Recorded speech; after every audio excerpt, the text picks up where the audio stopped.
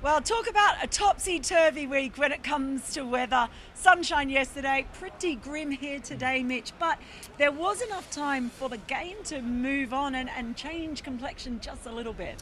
Yeah, just enough for England to feel like they're on top here, and they did get a few wickets out there this morning. I thought the rain was going to come in a little earlier. I was told that it was going to come in just before the day's play. But it did hold off for long enough for England and Jofra Archer to get his first Test wicket. There was a little bit of talk about the lengths that he was bowling yesterday, I guess, a little bit short and not making them play enough. It was a little bit like that again this morning. It was probably a little bit short. I still feel there's probably a little bit of pressure there, a little bit of nerves maybe. But he was able to get Cameron Bancroft on the back foot, and then he pitched one up. It came back nicely. Actually, the seam wobbled a bit, and it came back off the seam, down the slope, hit him on the pad in front, and he was given out. So first Test match wicket for England for Jofra Archer, and they're always special. So it was great to see that as a fan of the game. But yeah, they continued on a bit of a roll there. Usman Khawaja got out not too long after that. He was looking great again, and they got him 4 for 80 at the moment. So England looking, they would have felt pretty good going in. It was just before the break, the rain stopped play, but yeah, it's a bit of a shame because the Test match is going so well, and it's one of those Test matches that I think anyone can still win it. Australia will still be quite hopeful.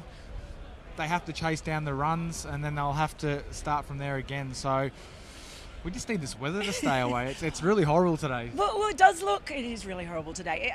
The forecast is set fair for the weekend, so hopefully it looks like we'll get 2 full days. I mean, it's an interesting one, isn't it? Because that 258 by England just looked, okay, but actually that looks like a pretty decent score, and perhaps, it is very difficult to bat out there. Well, the conditions wouldn't have changed too much now since they've been covered up and the rain stayed around, so the pitch isn't drying out. I did ask Tim Payne this morning how the pitch played. I said it looked like it was hard and there was a bit of dust, and he said, yeah, it was a little bit drier than we expected.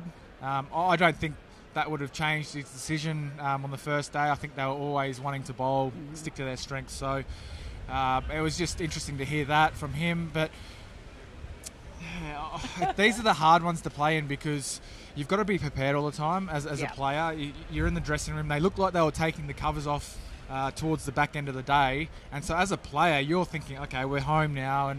But you've got to switch back on because you're potentially going to be out there. So another day tomorrow. Hopefully we see 2 full days of cricket coming up and we see a result. Yeah, I absolutely hope so, because he's talking about it being hard for the players. Let me tell you, it's hell for the journalists watching the covers go on and off.